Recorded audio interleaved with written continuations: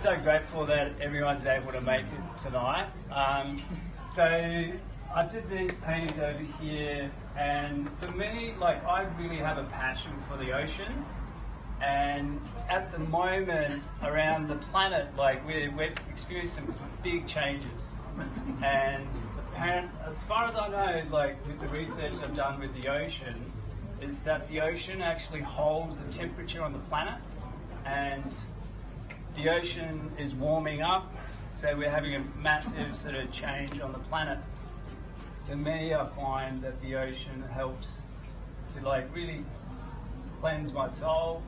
It helps me to sort of balance my nervous system, and the turtles have always been a symbol for me to slow down, to reconnect with nature, and a part of myself that I always sort of remember to come back to. And I find our society quite fast-paced. I find our culture sometimes challenging for me to sort of listen to that nature inside myself.